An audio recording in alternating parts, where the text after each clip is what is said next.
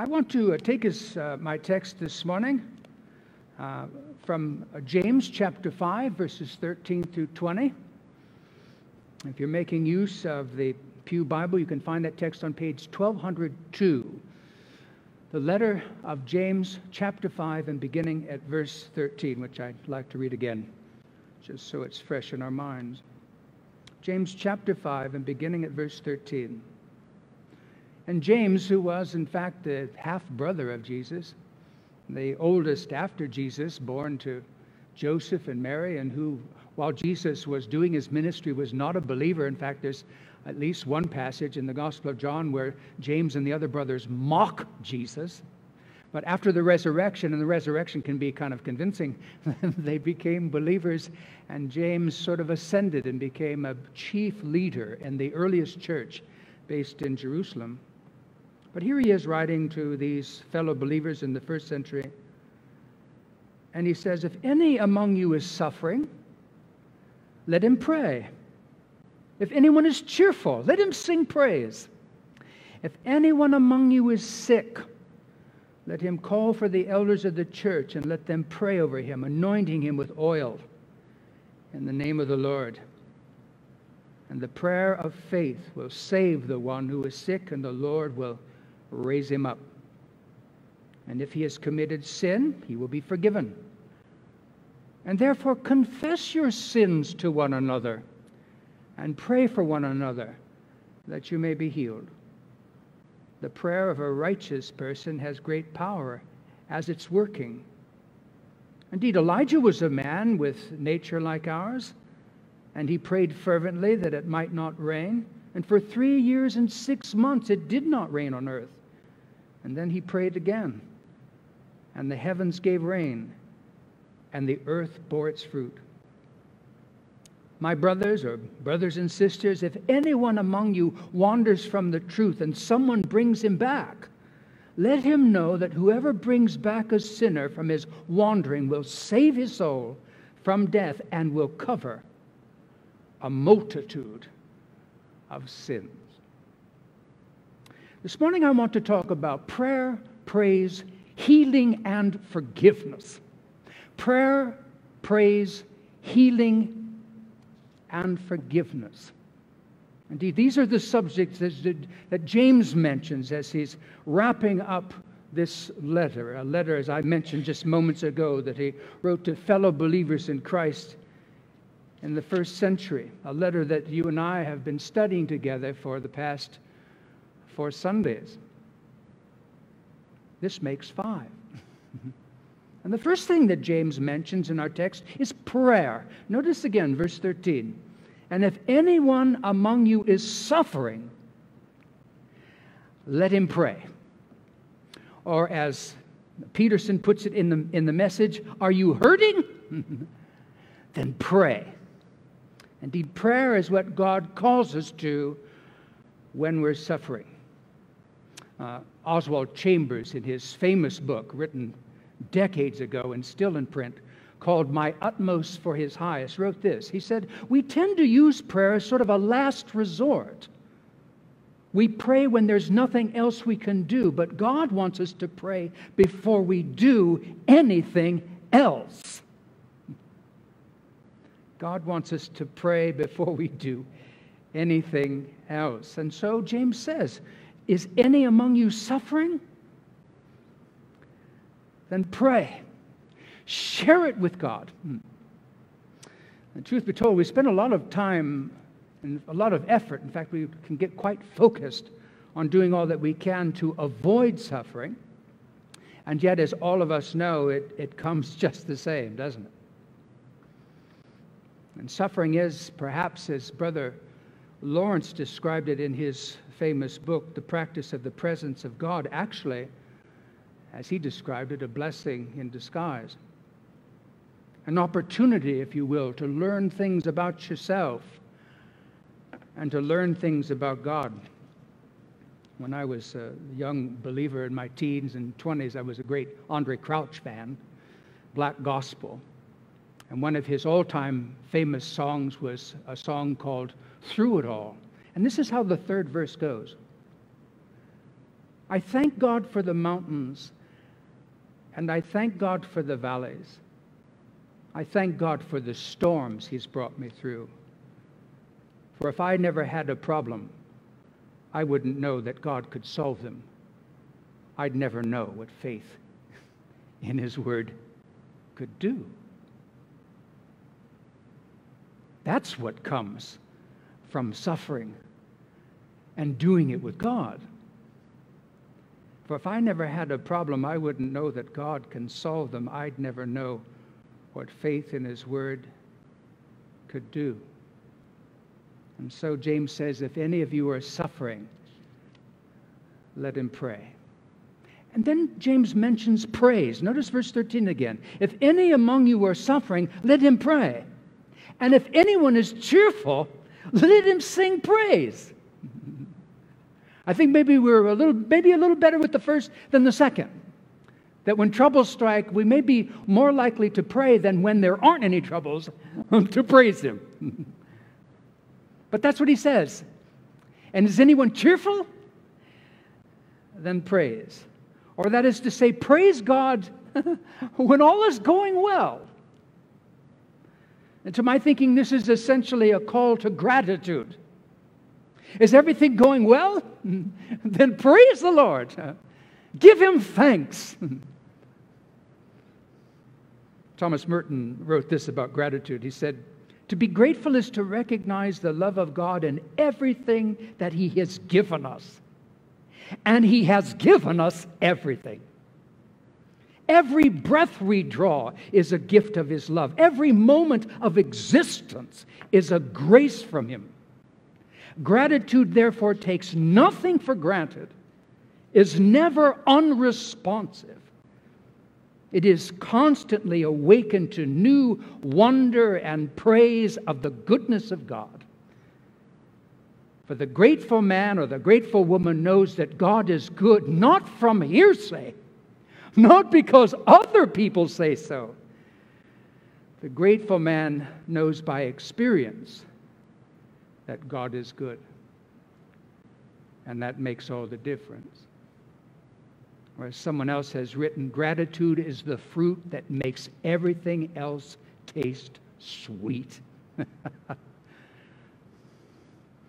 And so that's the first two things, prayer and praise. Then James talks about healing. Notice beginning at verse 14. And if any among you is sick, let him or her call for the elders of the church, the presbyters, the pastors, the priests, the leaders. Let them call for the elders of the church and let them pray over them, anointing them with oil in the name of the Lord. And the prayer of faith will save the one who is sick, and the Lord will raise him up. And then notice the second part of verse 16. The prayer of a righteous person has great power as it is working. And so James says, when you're sick, let the pastor know about it. Now, of course, there's different levels of sickness. You wouldn't think, if you just had a common cold, maybe to call or something like that. Don't if you stub your toe, you'll probably be all right. Don't ring me. But boy, I tell you what, if you're in the hospital, I sure want to know about it. In fact, if you feel the need, I want to know. And in fact, sometimes I don't know what's going on, and one of you will tell me about somebody who's sick, and I get to ring them up. And if it's a serious matter, then yeah, I'll turn up at the hospital. I've been in the hospital with some of you, and I've prayed for you and anointed you. I've come to your homes when that was suitable.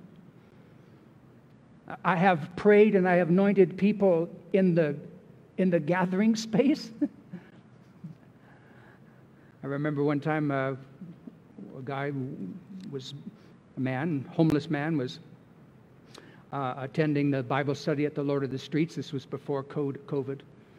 And he was telling us about cancer. He had cancer. And he had a doctor. He's telling us about the doctors and things, and they were trying to figure out what the best next thing was to do. And the next week he wasn't there, and the following week. And about 3 weeks later, I was heading south on Fannin from Lord of the Streets to come back to the Sugar Land area.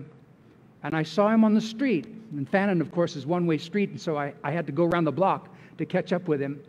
And he went into a convenience store, and so I went and I parked in the parking lot there at the convenience store and went into the store looking for him. I found him at the potato chips and asked him how he was doing. And he told me, and I said, well, let's just pray. And so I prayed, and then I always carry this oil stock with me. And right there at the potato chips, we prayed, and I anointed him with oil in the name of the Father, Son, and Holy Spirit. And James speaks of prayer and tells us to seek prayer, because prayer, as he says, is effective. Indeed, James says that God works his will through our prayers. When we believe that he's able to do what he's promised to do. Notice again, verse 15. And the prayer of faith, that is the faith of the one who's praying, or as I think Peterson puts it in the Message, the believing prayer. The believing prayer will save the one who is sick, and the Lord will raise him up. And James says that the prayer of the righteous woman, or the righteous man, is powerful. Notice verse 16. The prayer of a righteous person has great power as to its working. And then he gives Elijah as an example. Indeed, God often working through our prayers, indeed always God working through our prayers, is indispensable to healing. Because we have so many doctors, we may not immediately think so. But God is indispensable. Indeed, doctors are great. I go to doctors, you go to doctors. We should go to doctors. I'm not telling you not to go to the doctor. But what I am telling you this morning, and you maybe have never thought about this, doctors are not enough. In fact, Norman Geisler, in his book, Signs and Wonders, he wrote this. He said, doctors are the first to admit that they don't actually heal anyone. The physician can set the bone, but only God, the great physician, can cause the bone to grow together again. He's the one who causes the bone to grow together again. And so he's indispensable to healing. Finally, James talks about forgiveness. And in particular, James talks about forgiveness in two ways, namely, forgiveness that comes as a result of confession, and forgiveness that comes in association with spiritual restoration, which we'll talk about in a moment. But the first is forgiveness that comes as a result of confession. Notice again the second half of verse 15. And if he, that is the person who's sick, has committed sin, it will be forgiven. And then notice verse 16. I don't know if everybody knows that this is in the Bible. Verse 16, therefore, since God forgives, therefore confess your sins to one another. Confess your sins to one another. And so sickness and sin sometimes is related. Sometimes it's not. In fact, in the Scriptures, we have examples of both. In fact, you remember that the apostles asked Jesus, and who sinned, this man or his parents, that he was born blind? And Jesus says it has nothing to do with that. He's born blind that you might see the glory of God, and he healed the blind man. Once I was blind, and now I see. John chapter 9. That's where we get that famous phrase. But in John chapter 5, he says to the man who was around the pool and had been lame all of his life, he said, would you be healed? And long story short, Jesus healed him. And what did Jesus say? And go and sin no more, lest a worse thing happen to you. So it's not either or, but both and. But what we know about true confession, whether our sin is a result of sickness or not, true confession always results in forgiveness. In fact, what does John say in his first letter, 1 John chapter 1, beginning at verse 8? If we say we have no sin, we deceive ourselves. That's a lie, by the way. It's a deception. If we say we have no sins, we lie to ourselves. We deceive ourselves, and the truth is not in us. But, verse 9, if we confess our sins, the word in the Greek is homologeo. It means to say the same thing. To confess your sins is to say about your sins that you did this, and I agree with you, Lord. I agree with you. I say the same thing. This is awful. This is what sent your son to the cross. I don't want to have anything to do with it. And won't you forgive me? And he says, all you have to do is ask. Verse 9, if we confess our sins, God is faithful and just to forgive us our sins and to cleanse us, to wash us of all unrighteousness. And so James directs us to confess because of this great result that always comes, and not only to God, which you might feel very comfortable with, but also to one another, which might be a terribly scary thought. In some traditions in the church, you confess to the priest. You'd never think of confessing your sins to other people. I mean, you have appearances to keep up, as if nobody knows or that nobody does what you do. But that's just exactly what people do who are serious about change. When I was with the men this last Saturday, I shared, I didn't get into details of it, but just shared in passing things that something that I struggle with. Judging from the nods I got, I guess they struggle with it too. And that's what people do that are serious. In fact, I think that from a pastoral standpoint, it's probably comforting that I would be willing to do that, to obey this. What does it look like? What does it look like when people confess their sins? I think probably it's very difficult for us to come up with models because we're constantly defending ourselves. We don't confess our sins. We rationalize and defend them and tell people it's not sin. But it is. And those who are serious about change are what the prayer book describes as amendment, true amendment of life. Confess. They're truthful. They're people of truth, people of light. And when darkness is in them, they go, here it is. Lord, deliver me. And maybe some person that they can trust who's loving, who won't condemn, they'll go to that person and say, I'm struggling with this. You may not have that kind of a relationship, but I highly recommend it. It's extremely liberating.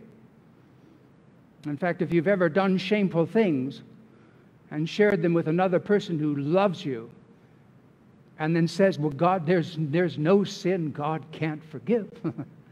It's absolutely liberating. And that person sitting before you is like God come in the flesh, saying what God would say if God would speak to us in an audible way.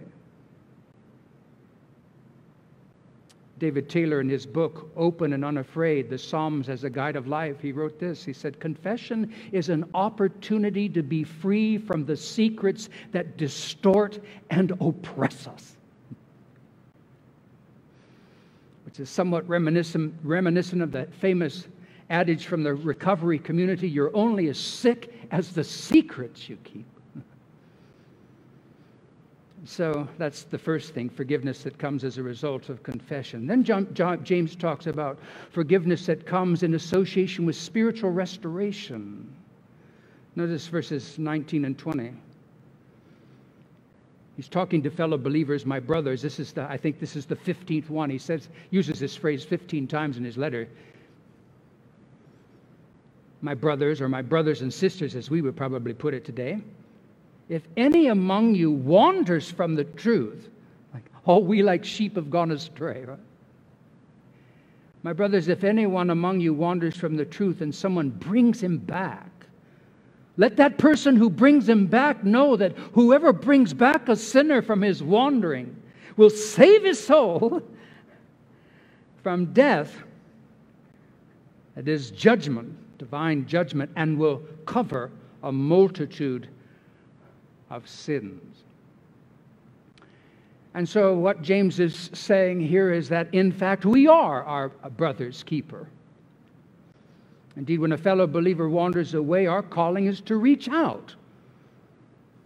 When something is, in fact, I saw somebody today that I hadn't seen in a couple of weeks, and it was unusual because I see that person every week. That's the pattern. When people turn up to Christmas and Easter, I don't usually worry in the summertime how they're doing. That's their pattern. But when somebody who's here all the time misses 2 weeks, then I go, hey, what's going on? I think maybe tomorrow I need to make a phone call and just check up and say, are you all right? Is there anything I can do to help?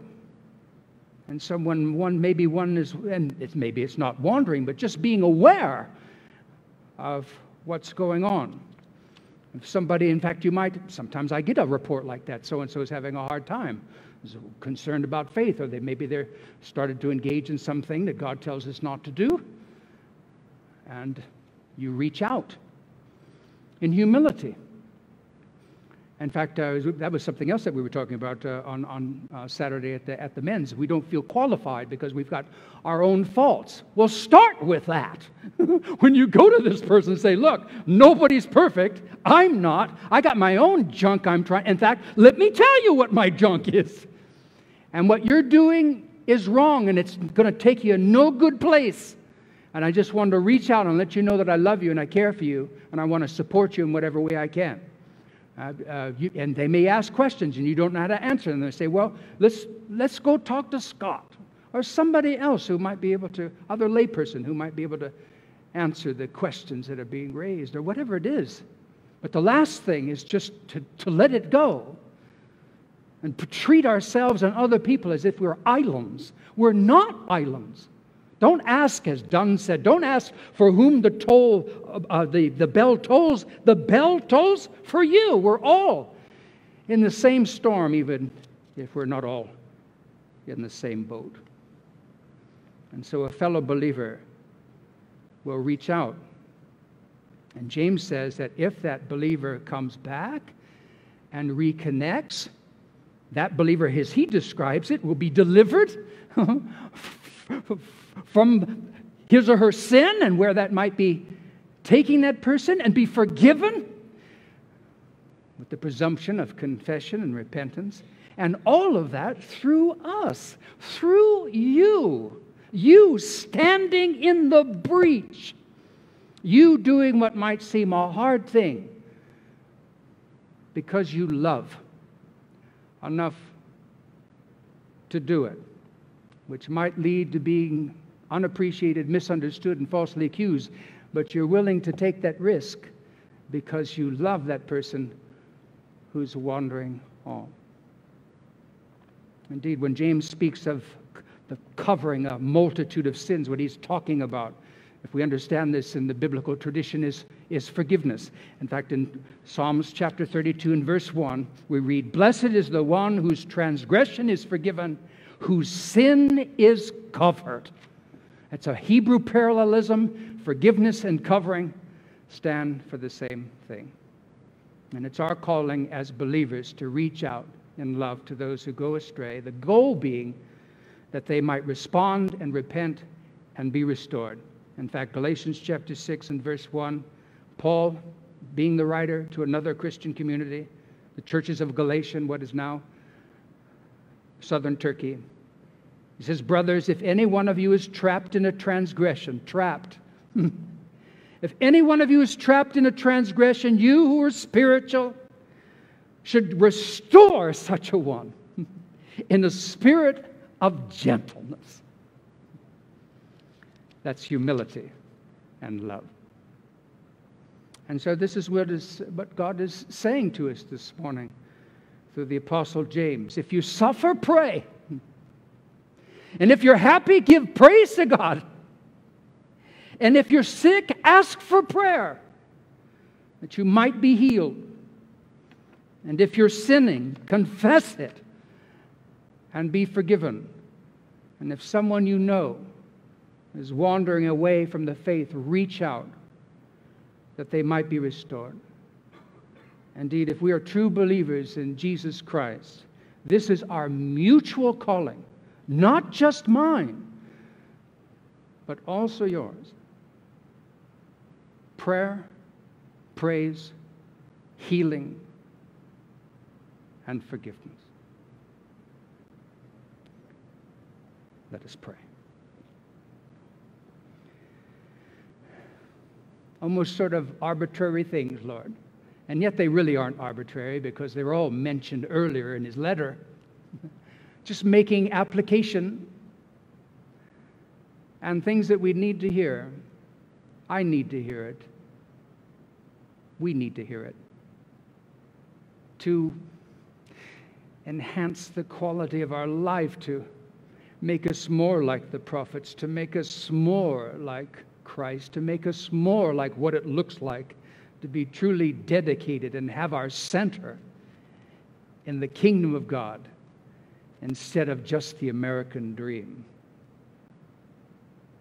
Indeed, Lord, deliver us from cultural Christianity and make our Christianity just the way you always meant it to be, authentic, centered in Christ, full of light and truth and honesty. And such things as these we pray. In Jesus' name, amen.